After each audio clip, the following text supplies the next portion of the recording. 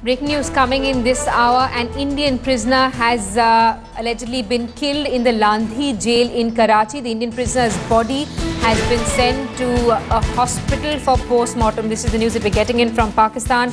Our correspondent Hamza is joining us on the phone line from Islamabad. Hamza, any clarity on the identity of this prisoner and what exactly led to his death?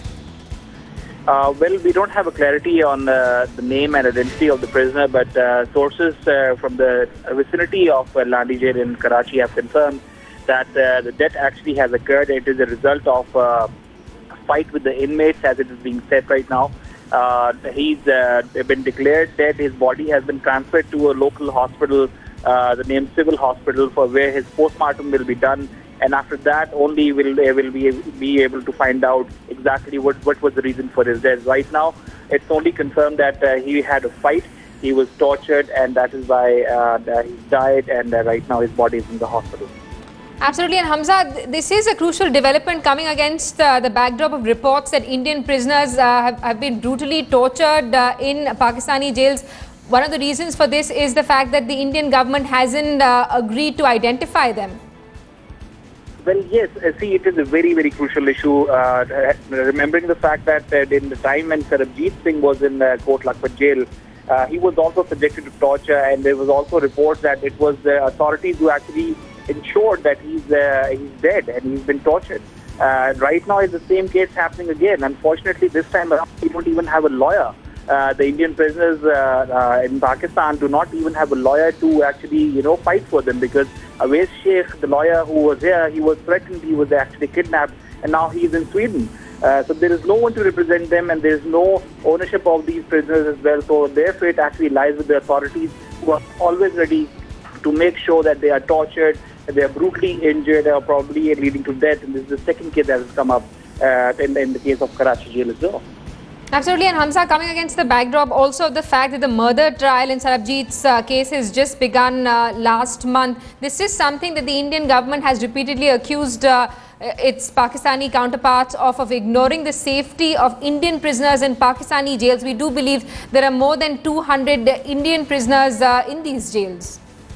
Yes, there are actually a good number of Indian prisoners in Pakistani jails. While the Indian authorities actually sit back in India and accuse Pakistan, as said before, unfortunately there is no one to actually carry that weightage forward on the legal grounds towards Pakistan. And that is where, there is a lack of interest as far as India is concerned and related to the Indian prisoners in Pakistan. They talk about prisoner sharing.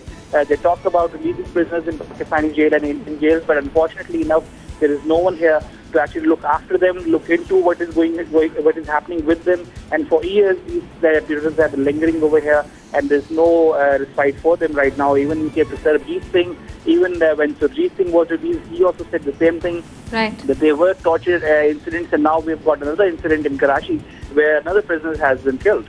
Right, Hamza, stay on with us. Let's also get a word from our Strategic Affairs editor Gaurav Sawant, who's joining us live from our newsroom. Gaurav, another Indian prisoner brutally killed inside a Pakistani jail. Clearly, this is something that the Indian government will take up with Islamabad. We are still waiting to hear from the Ministry of External Affairs on the matter, but an Indian prisoner being killed in Pakistani jail does not come as a surprise. Chamal Singh and Sarabjit Singh are two instances which became very high profile. Pakistan does not even acknowledge that it has a large number of Indian prisoners of war from the 1971 conflict between India and Pakistan still languishing in Pakistani jails. There is information that has come from sundry sources and from prisoners who are either released or from human rights activists in Pakistan who've been working in Pakistani jails about Indian prisoners in Pakistani jails and their sorry plight.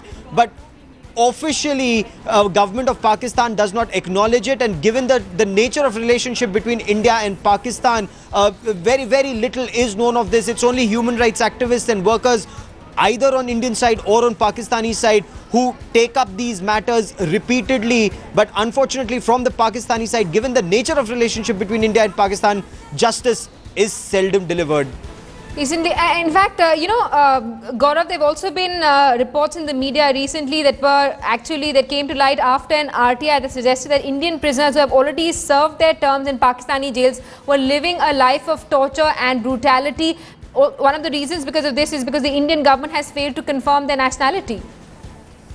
Well, our sources in the Ministry of External Affairs on the broader aspect say that every time a nationality is confirmed, they immediately move to bring the prisoner back once he's finished his jail term. But in several other instances, Pakistani authorities do not share full details with Government of India, and on sketchy details, unless his village is verified, unless the antecedents are verified, unless it's verified who this person is, where he went from, there is a fear of Pakistani spies being pushed across. Of course, a large number of Indian fishermen are also languishing in Pakistani jail, especially in Karachi jail. But the issue of fishermen is dealt with separately.